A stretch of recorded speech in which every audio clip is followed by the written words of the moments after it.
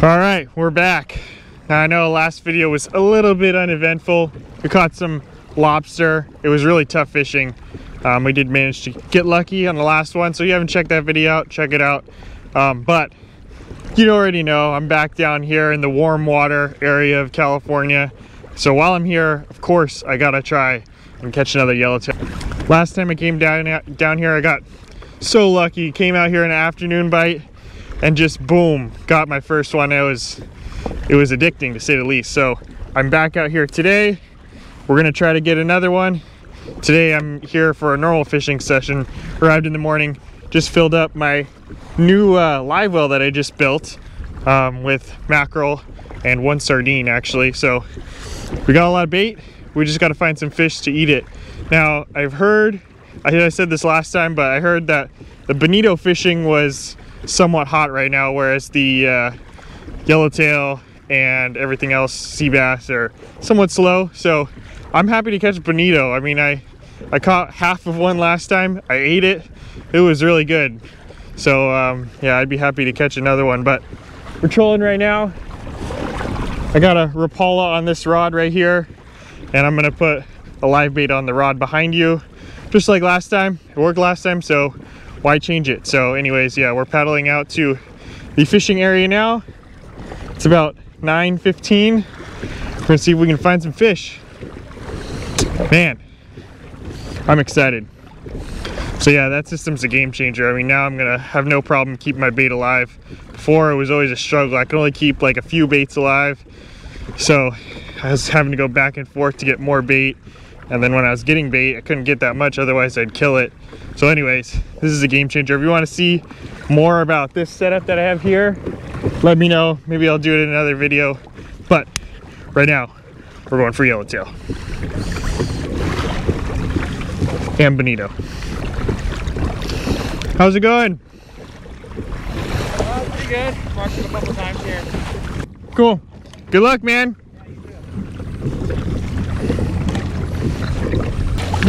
So that's Chris Blevins. You should definitely check out his channel if you're interested in this kind of fishing. When I first, knew I was gonna come down here, I searched up like yellowtail fishing, SoCal or whatever, and his channel comes up. So he's got a lot of good information. I learned a lot from him. Not only is he catching yellowtail, he's also really good with the fish finder. So personally, I didn't know that much about the fish finder, so he helped me a lot with that. So anyways, check out his channel. I'll leave it linked in the description. Hopefully he and I both catch one. He said he broke off one this morning, so there's definitely some fish around. He said he saw some on the finder. So we're just gonna work this area. I'm gonna work my way out a little bit deeper. He's gonna try in shallow for now, and we'll see if we can find him out, figure him out.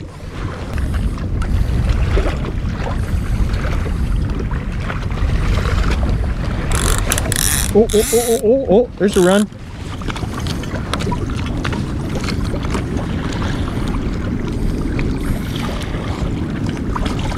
Oh, something's boiling on the surface. I think it's bonito. I don't know if you, can you see that? I think they got it now. It was literally busting it on the surface. All right.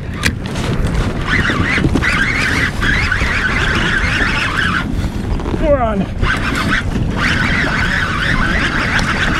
I think this is bonito, but I'll take it.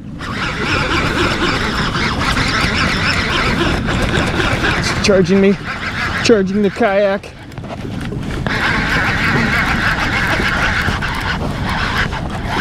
Oh yeah, look at it go. Right on the surface.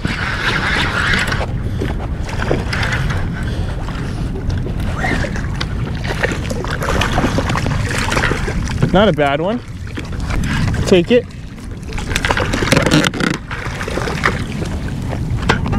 All right, first fish of the day. That was so cool. Once he first hit the mackerel or was chasing it, I looked back because I saw it was pulling a little bit.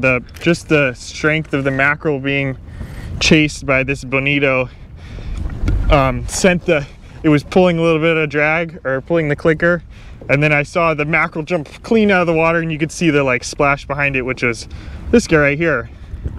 Not quite as big as the bonito that we caught last time, but that's still a nice little fish there. We'll make a couple of really nice fillets. Actually, when I took home the yellowtail and the bonito, some people are probably gonna think I'm crazy, but people actually like the bonito better. I think because it was prepared so well. So one key with these is you gotta bleed them really quick, which I'm doing here, ouch, by just ripping the gills, and then get them on ice immediately. So that's why I have this kayak bag right here with ice filled in it already. So this guy will be taken care of nicely, and that's our first fish. We're gonna see if we can either find A, some bigger bonito now, or B, a yellowtail.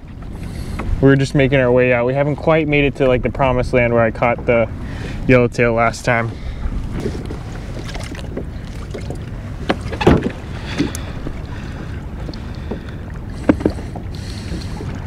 All right, that's all I caught on right there. No weight, just a little size 1 hook with the mackerel.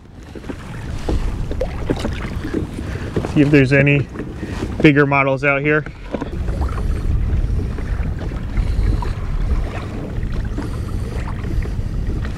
Oh, there we go. Oh, there we go. Something just grabbed it. Yep, something's got it. I'll give him a few seconds.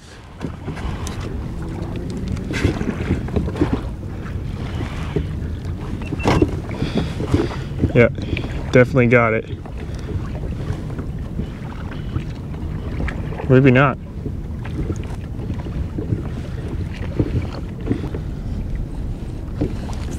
Yeah, he got hit by something. I don't know what though. Maybe yellowtail? You guys let me know what you think. There's not really like, you can tell he's banged up, but not really like big teeth marks like a bonito you'd think would. I don't know, maybe it was a yellowtail. All right, we'll get another one back. Well guys, update, 1:30. What time did I say we started? I think it was like 8:30, was it 7:30? I don't know, I don't remember. It's been a while, live trolling around, worked up and down in between a lot of lobster buoys. Anywhere from like 60 feet all the way out to like 130. Not much. Caught 1 bonito. I think 2 that hits that just didn't get hooked. I don't know what they were. And then 1 more that was hooked for a little while and then just popped off. I don't know. So, been tough, but there are getting some bites. I'm not sure if they're bonito. The ones that I'm missing are bonito or yellowtail or what, but at least there are some fish out here. So probably gonna give it another, I don't know, hour or 2. Hopefully I can get another bite here.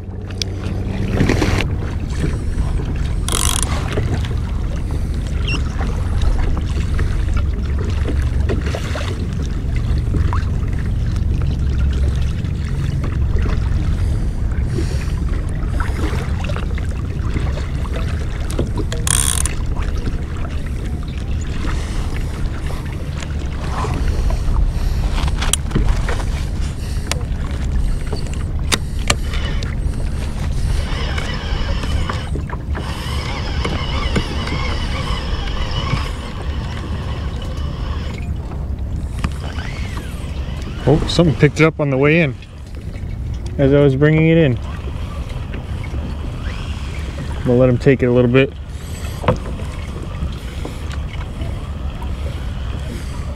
I'm going to let him take it a lot. Been missing too many. Got him. What is this?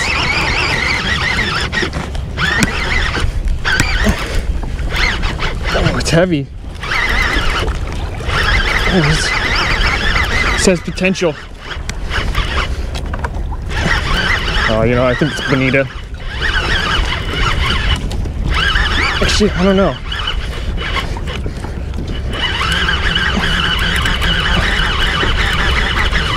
Oh, gotta get on top of it though.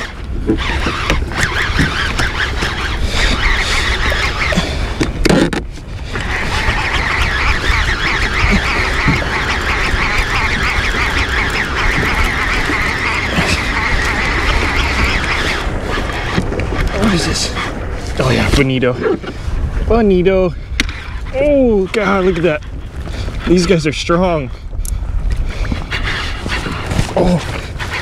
Oh man, got a second wind there. This guy hit it. Literally, I was bringing in because I thought I had, oh my, yeah. I thought I had some seaweed on the line. So I was bringing it in to check my bait. Wow, look at that. Strong fish. I was bringing it in to check my bait. Oh man. Dude, this guy, he got stronger as he goes. At first, I don't think he knew he was hooked. He was just kind of swimming towards my kayak. But then right when he got, oh, every time too. Oh man, I can't even keep it up off the side of the kayak. Wow, this guy's strong.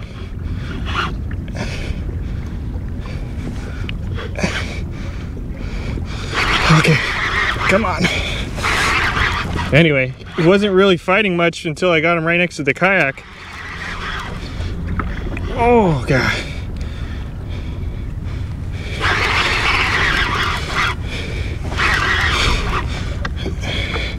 There he is. Oh, it's a nice one.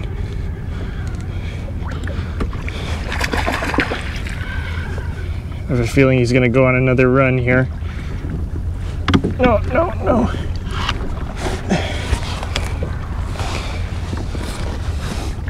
Oh yeah, this is a really nice one. Got him. Didn't even need the gaff. This is like the one that shark ate from me. That's a good one right there. That's a nice bonito right there. At least for here. I'm not sure how big these get. Probably a lot bigger than this, but for me, that's a really nice one. Similar size to the one, if you watch my other video, shark ate from about here off. So I only got this fillet this time. We're getting the full fillet. Yeah, that's a nice one. We will definitely take that one. Huh, it's about time. I lost so many fish. I think most of them were bonita that just weren't able to swallow the hook. I mean, we're targeting yellowtail, but we will definitely take bonito. And you can tell, I mean, they're a little bit smaller than the yellowtail. The mouths are smaller, so sometimes it's harder for them to get the whole bait in their mouth. So this one, I let him take it a lot. Let him take it for a good, I don't know, 15-20 seconds at least, I think. And we got him finally. But all right, maybe things are starting to heat up here. It's 2 o'clock now. Hopefully the bite's about to turn on a little bit. I'm gonna go ahead and take care of this one, and then we'll what are we gonna do? We're gonna put our line back in. That's what we're gonna do. So you can see on this one, you see where it's like the line is kinked. That's where it was at the side of the mouth, and the rest was inside the mouth. So right here is where there's going to be a lot of potential frays. Yeah, I could feel it. You probably can't see it on the camera, but I can feel a lot of fray marks right there. So I'm going to cut right above that, probably about here, retie that hook, same hook, just cut off this little portion because this portion is now weak. Because like I was saying with the other bonito, they have definitely some sharp teeth there and they'll fray it up. So we'll recut, put another bait on, and get back in there. So I have to give a shout out to Kylie and Adam, not me, different Adam. You know who you are. They hooked me up with some bait midday here to keep me fishing, and that's what this fish hit on. So thank you to you guys. I probably would not have caught it without your guys' help, so thank you. But let's get it back in and see if we can get another one. Man, the power on those fish is crazy. For such a small fish, those tuna, I mean, I guess it's a tuna, it's a small tuna, so I mean, it makes sense, but it's just crazy how small of a fish, like it's probably like a maybe 4 or 5 pounder, maybe 5 or 6 pounder, I don't know. It's not a huge bonito, but man, can they pull. Like if you caught like a 5 or 6 pound striped bass, it wouldn't be able to pull drag at all. This the way I have it set right now. But that one, just like stripping drag, no problem. It's crazy.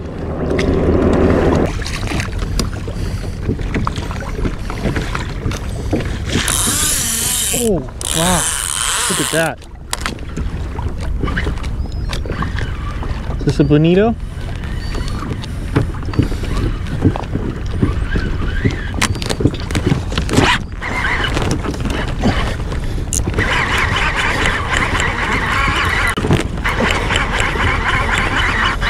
Oh, come on. Come on. It's running at me. I think this is bonito. Yeah, bonito. Oh, it's gonna take off. This is another good one. This is another good one. Oh, there it goes. There it goes. There it goes. Interesting. These bonito, they like almost play dead for a while, and then once they get right next to the boat, then they start running. There he goes. There he goes. There he goes. Oh, it's another good one. Another good one. Oh yeah. Oh yeah. Oh yeah. Oh, I think there's a big school of them below me. I can see a bunch of fish. You know what I'm gonna do right now? Oh my god. I'm gonna leave this one hanging and put my other rod in. I have a dropper loop set up here.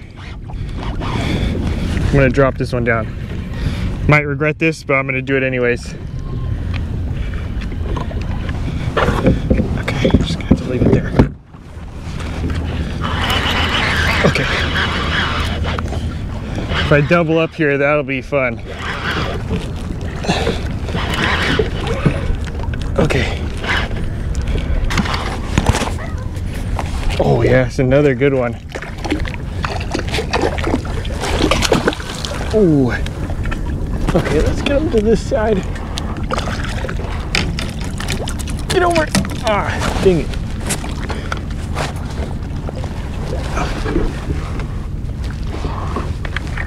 Oh, no, no, no. Okay.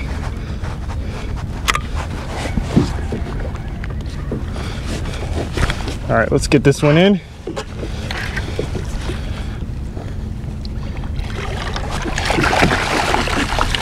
Yeehaw! Solid bonito. I think actually the last one was a little bit bigger, but still this one's really good. Nice fish. You can see, look at how big those eyes are. That's why these fish are such good visual predators. And one of the reasons why using light line, although not too light, really pays off, because they're really, like I said, they're really visual. So they can see really well. Some other fish, you know, like, well, a lot of the fish back home in the Bay Area, the line size doesn't matter too much. I mean, it's always good to go lighter, just in general. Gives it a more natural presentation, but these fish, any kind of tuna, they have really good eyesight. So the light line really helps. All right, guys, that is gonna do it for today. It was a fun day out here. I didn't get that yellowtail, but I got 3 really nice bonito. And like I said earlier, I don't know why people seem to hate on the bonito down here, but for me, it's almost as good, if not better, than the yellowtail. The only thing it doesn't have is the size. I mean, the size of the yellowtail in the fight, you can't really match that with a bonito. But anyway, still a fun day out here. Got my 3 nice bonito. Thank you guys for watching, and we'll see you on the next one.